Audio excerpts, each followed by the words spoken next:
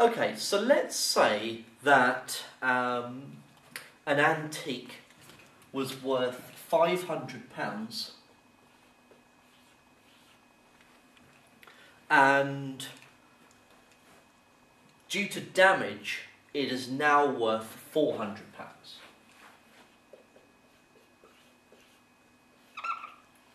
Okay? And we want to work out what the percentage change is. By what percent has the value of the antique decreased? So, when you're looking at percentage change, the key word is actually change. By how much has it changed? So what you want to do is you want to grab the larger of the two and take away the smaller. So we want to work out the change, which is 500, take away 400, which is 100. So it's gone down by £100, which you could have told me that anyway. Now, to work out the percentage change, you take the change and write that number as a fraction of the original value. And it's always the original value to find the percentage change.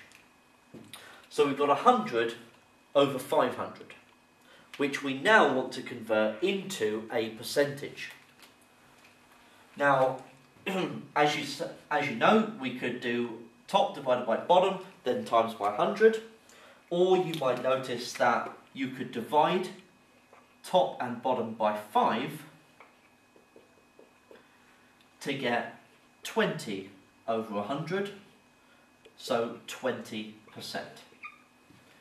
So we can see that the antique has lost 20% of its value due to the damage. Okay, so this is how percentage change can be calculated. Let's look at another example. Let's say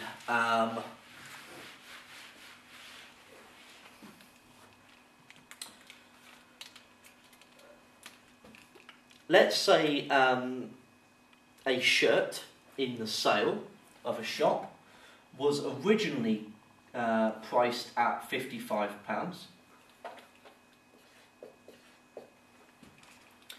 and let's say that was the sale price. The sale has ended and it has now gone back up to well, let's say £80. Okay? So we want to work out the percentage change. Now we need to work out the change first.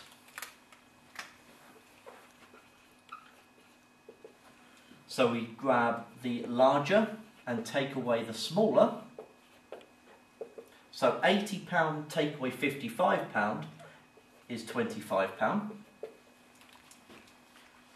And we look at the percentage, well, the change, as a fraction of the original amount.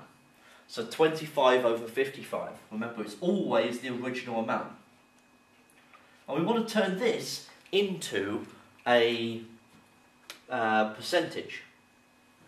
So if you divide, you could do top divided by bottom and times 100, or, well, let's do it that way. Okay, so we're doing 25 divided by 55, and then we're going to times that by 100. And what we get is 45.454545%. So 45.5% to 1 decimal place. So in actual fact, the shirt after the sale has gone up by 45.5%. Now the sale has ended. So here's a couple of examples of how you can work out the percentage change.